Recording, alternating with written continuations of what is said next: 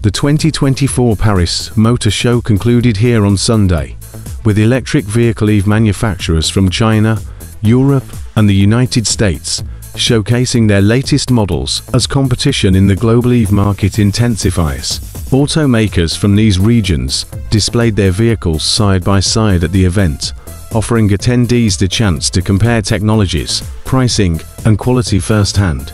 People are ready to fight against climate change and drive EVs, but not at any cost, said Serge Gatchit, director of the Paris Motor Show, stressing that prices are a major concern. He added that Chinese manufacturers are using innovation to bring down costs, making them formidable competitors globally, amid ongoing trade tensions and concerns over potential tariffs on imported Chinese EVs. Demand for affordable, high-quality EVs has outpaced protectionist sentiment. Test drives of Chinese models were popular among European attendees, with many praising their advanced features and value for money. Several major European car makers unveiled low-cost EVs, which analysts say is a response to the cost competitiveness posed by Chinese competitors. French car maker Renault presented its Twingo E-Tech electric prototype, set to debut in 2026 at a price below 20,000 euros, $21,748. Renault also showcased its R4 and R5 electric models, while its Dacia brand promoted the Spring model, price said to be under 20,000 euros, $21,748.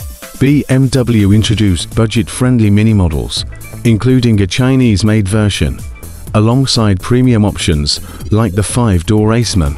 Data from research firm Jato show the average retail price of a battery EV in China was around 31,000 euros, $33,710 in the first half of 2023, compared to 66,000 euros, $71,770 in Europe, and 68,000 euros, $73,945 in the United States.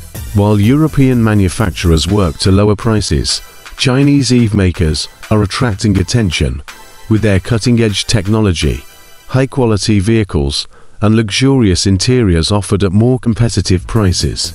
A standout moment at the show was the AIT-09 model, which completed a 15,000-kilometer journey from Chongqing to Paris over 38 days, crossing 12 countries. Maxime, a 15-year-old French attendee, marveled at the vehicle's design and high-end entertainment systems.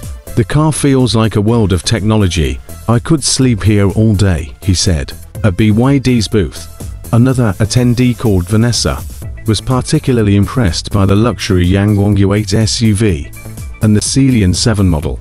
She mentioned that she used to drive a Renault, but after seeing Chinese EVs, she said that Chinese EVs offer superior quality, advanced technology, and stylish interiors compared to European models in the same price range. Despite geopolitical risks, many automakers emphasize the importance of cross-border collaboration in an increasingly competitive market.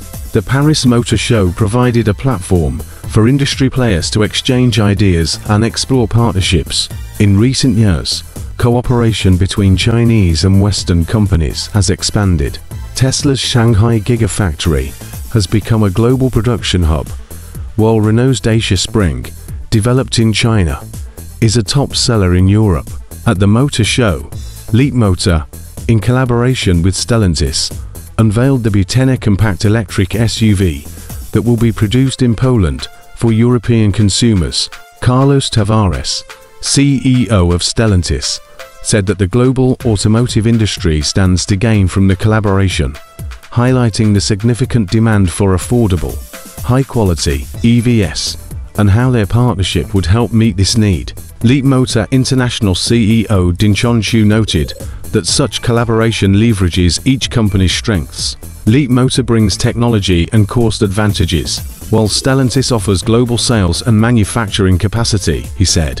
The debut highlights Leapmotor's rapid growth in Europe, with over 200 dealers already established across 13 markets, aiming to reach 500 sales points by 2025.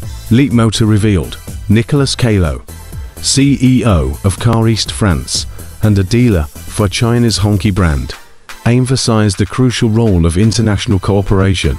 The United States needs China, and Europe needs China. It is a must for us to cooperate, he said.